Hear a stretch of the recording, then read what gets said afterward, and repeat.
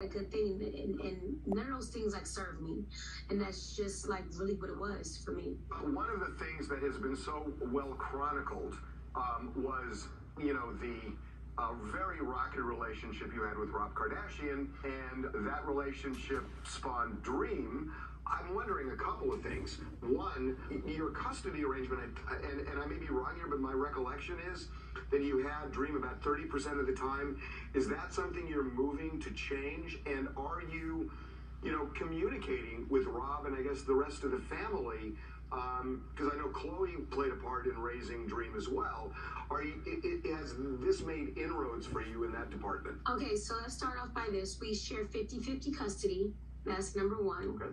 Also, too, I cannot control if Chloe is watching Dream at Rob's house. That's when he has his daughter.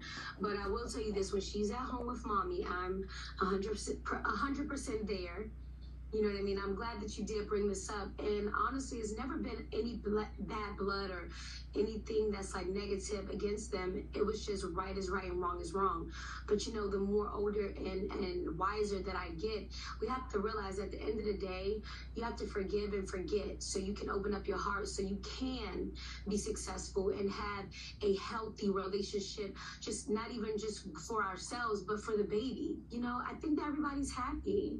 Especially Dream. Long as Dream is happy, I'm happy. I don't really care about anything else. That's really great. And same with Tyga? Same with Tyga. Yep. All right. So tell us a little bit about your plans. I mean, look, you have worked on yourself in honestly, if I can say it, a pretty spectacular way.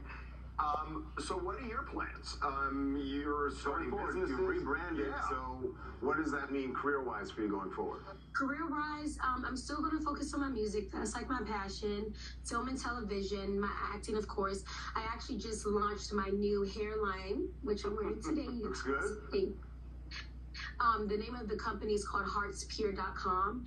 And not even only that, for me, I want to empower women to be financially free and financially stable.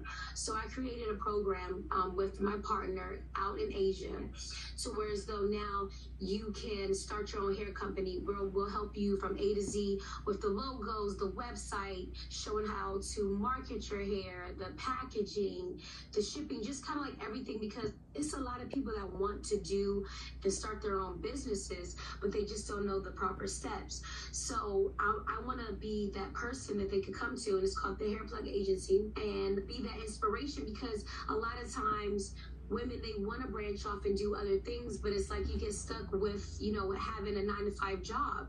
So with this, they can, sell hair and then branch off to doing things that they're really actually passionate about. And that's just really what it's about, empowering and unlocking that creator inside of everybody. We hear it, we feel it, we see it. It is such an inspiring story, because it's very clear that this is real. And just coming from our seat, congratulations. This is really fantastic. Thank you guys so much. I really appreciate it. Really inspiring. Thanks, Angela. Thank you. And best of luck, too. Yeah, good luck. Good luck to y'all. Thanks. I got to tell you, this is a moment. When I saw the headlines last week, I was like, all right, I know she's making some cosmetic changes, and that's one thing, but you can hear it in her voice. There's been a big change in her. This is, honestly, it's fantastic. All right, we're taking a break. All right, when we come back, Kim Kardashian taking advantage of a big change in California weather. Yes, it actually stopped raining for a couple of days, and look what we found.